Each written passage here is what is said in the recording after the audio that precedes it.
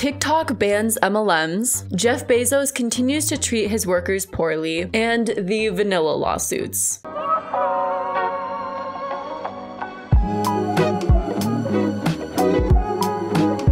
Hi friends, Madison here, back with some of the latest, and if you like these types of videos, don't forget to subscribe, like this video, and comment for engagement if you want. And well, let's get into the video.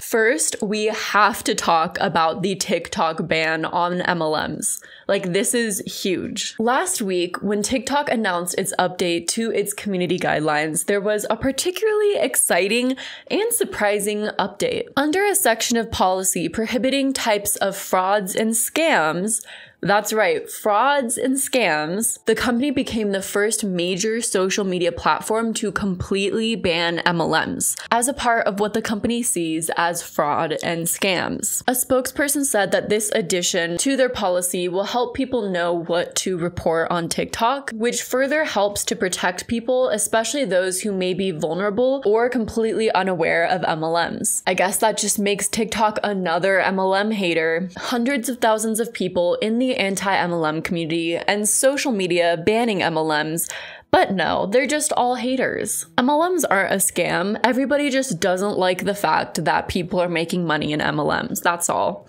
Just kidding. MLMs, in my opinion, are a complete scam, and this is a great move on TikTok's part. So far, from what I've seen online, a lot of MLM reps are just staying silent about this and not really talking about the TikTok ban. I might have just not seen the right things. I don't really snoop that much on social media, but from what I see, a lot of MLM reps are staying silent about this whole situation. I think because it's just a hard situation to explain. How do you explain that TikTok banned your entire business model that you're involved in? How do you explain and justify that? You can't really say that a social media platform is just a hater. You can't really say that an entire company misunderstands what your business does. So it's a really hard thing to justify to your downline or to people that you're trying to recruit into your company. And the truth is, there are some legit Ponzi schemes out there. So when you have programs out there like that, get rich quick schemes, unfortunately, they categorize all of those, business opportunities into the same category. Facebook, Twitter, and YouTube does have similar policies, but they don't ban legitimate business models. The problem is when a new platform like TikTok gets hot, people abuse the crap out of it, ruin it for everyone else who are promoting legit products and opportunities. From what I've seen, a lot of MLM reps were moving on to TikTok with their content.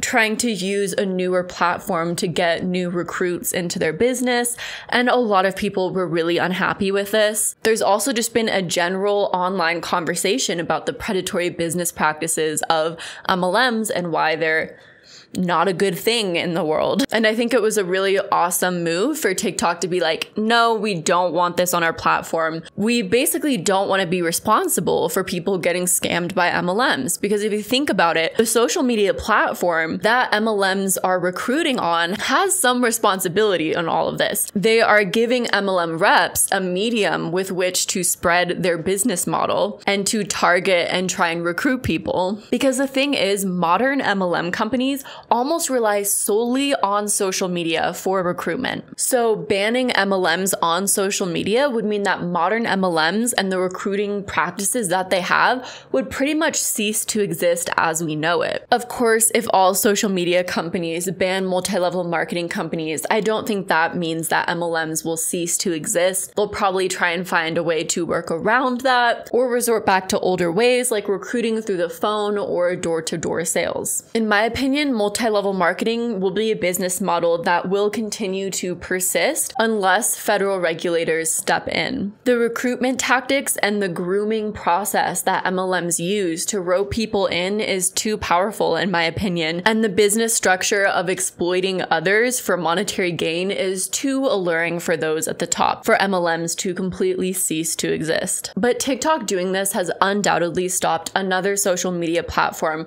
from being completely overrun by MLM sales pitches, which in turn is protecting a lot of people from being scammed. Now let's just wait on Facebook and Instagram. Facebook, where ya at? Instagram, aka Facebook, where ya at?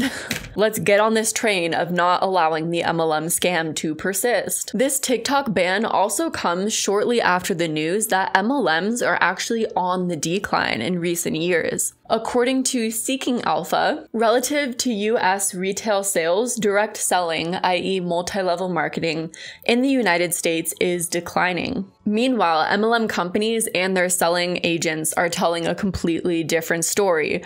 We all know it, the classic, I make so much money, look at this car, look at these trips, when in reality, the entire MLM industry is actually on the decline. And you can see a graph of MLMs declining. It doesn't look like much, but it is actually quite a bit when it's put into percentages. I can't help but feel like the online conversation surrounding the truth of MLMs, how 99% of people in MLMs lose money according to the FTC, how predatory the recruitment practice is. I feel like the spread of this information has stopped the spread of MLMs. I hope that regulators are kind of just playing catch up to online conversation and that eventually one day MLMs will be shut down by federal regulators. But regardless, I do think that the anti-MLM community as a whole has done a lot to help prevent the spread of MLMs and to spread valuable information regarding MLMs and their business practices. Whether you have helped share anti-MLM content, follow anti-MLM creators, are an anti-MLM creator yourself, or even posted a one-off post on the anti-MLM subreddit, know that you did and are doing your part in helping spread information about the dangers of MLMs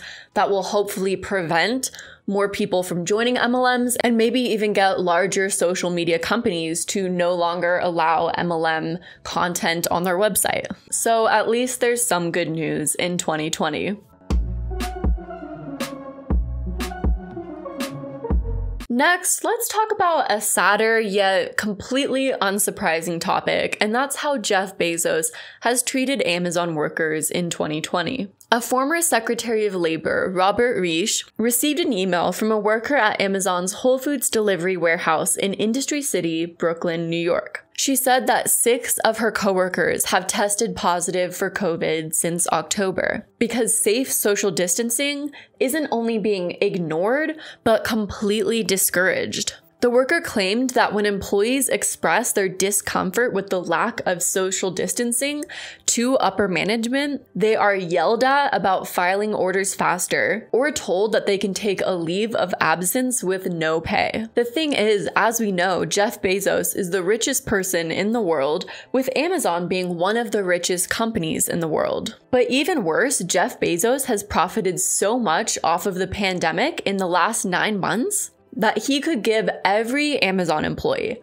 every Amazon employee, $105,000 and still be as rich as he was before the pandemic. Just think about that. If he were to give his own employees $100,000, he would still be just as rich as he was before the pandemic and still the richest person in the world.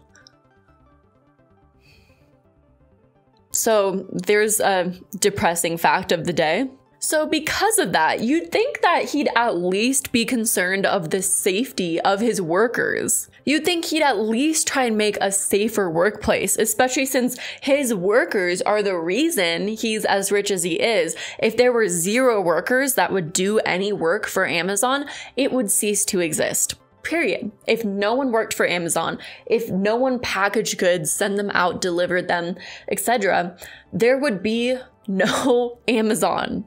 and there would be no Jeff Bezos as we know today. So you'd think he'd at least want a safe workplace for these workers who have given him everything he has. Yet since October, employees who are risking their lives for Amazon and for the people who are purchasing off of Amazon, these employees have been hit hard with COVID, with more than 20,000 US-based Amazon workers getting infected. And this estimate itself has come from Amazon and hasn't been independently verified. And Amazon has not revealed whether or not any employees have died. So it's really, really concerning stuff. On top of that, because of the holidays and holiday deliveries and gift purchasing, Amazon added 400,000 new jobs, most of them unsafe and underpaid. While a lot of local businesses and stores are closed, many feel forced into purchasing holiday gifts for their loved ones off of Amazon. It's a horrible situation where so many rely on Amazon for buying their goods, or now feel that they have no other option but to purchase and send out holiday gifts through Amazon. Yet so many Amazon employees aren't being paid well or treated well enough. In my personal opinion, I feel like a lot of companies that put convenience first and foremost in terms of their company values are the ones that end up treating employees the worst, yet are able to thrive regardless because people start to rely on their service and people begin to expect the level of convenience that this company provides, yet this company is providing that convenience off of the backs of workers who are hurting and being treated horribly in the name of convenience. This emphasis on convenience for the customer results in so much pressure for the employees. Employees of Amazon not being allowed to use the restroom in some cases, as it's been reported, or Amazon delivery workers having extremely strict guidelines for when and how they drop off packages so that they can drop off as many packages as possible and completely exhaust themselves. The funniest thing is, in contrast to Jeff Bezos, Mackenzie Scott, Jeff Bezos' ex-wife and also a founder of Amazon, let's not forget that, who received shares of Amazon, vowed to donate most of her wealth to charity. And in these last 4 months, Mackenzie Scott has donated $4 billion to charity. $4 billion to charity. The contrast between these two people is shocking. Mackenzie really said, I gotta make up for all the damage that Bezos is causing. And for our last topic of the day, let's talk about something that I really have no idea how to feel about, and that is the vanilla lawsuits. According to Inside Edition, Long Island lawyer Spencer Sheehan has filed nearly 100 lawsuits over products labeled as vanilla. Sheehan alleges these products falsely advertise their products as vanilla. He told Inside Edition, just because it says vanilla doesn't mean it's vanilla. That only describes the way the product tastes. It's not real vanilla, which is concerning, if true, just a little concerning. I think because a lot of people label vanilla as like kind of a boring and basic flavor, we don't think that it's gonna have anything in it. We think it's just vanilla. It's the basic boring flavor that most people enjoy, and that's all there is to it. But in reality, it might not be that simple. Sheehan has filed these lawsuits in 4 different states on behalf of consumers who he claims have been deceived when buying products like milk, yogurt, cake mix, the list goes on. Even though the FDA regulates how companies can label their products, Sheehan argues that these companies are bending the FDA rules. Sheehan has requested $500 million in overall damages, but states that money isn't the purpose of the case and that the main goal is that the products are more accurately labeled. In a lawsuit filed last Friday against Wegmans Food Markets, Sheehan alleges that its generic vanilla cake mix product is deceptive. It's misleading to describe a vanilla-flavored food as naturally flavored, where it contains vanillin from non-vanilla sources, because consumers will understand this to mean it is flavored with natural vanilla from the vanilla bean. The suit goes on, claiming that the product deems it contains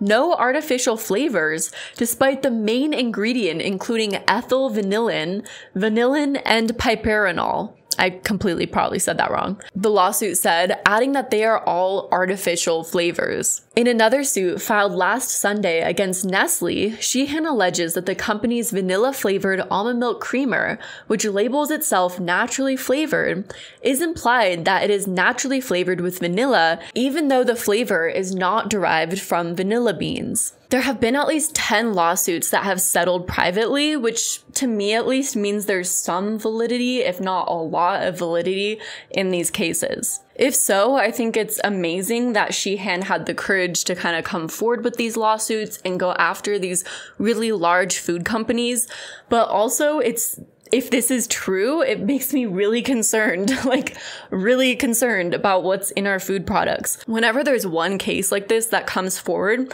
it makes me wonder how many other companies are hiding what's in their food products or skirting around FDA regulations. Though I will say, when you see where vanilla flavoring comes from, just read that. When you see where vanilla flavoring comes from, I can see why companies might want to make it look like their flavoring comes from vanilla bean instead of that. And I can also see why companies would want to settle privately so that it doesn't leak out publicly that their flavoring comes from that. And that's all for today's video. Thank you guys so much for watching. Shout out to my Patreon members up on the screen. Thank you so much for supporting the channel. If you want to join my Patreon, the link is in the description. We have a lot of fun on our Discord and a lot of exclusive content coming soon. My merch is also right below this video, and I will catch you guys in the next one.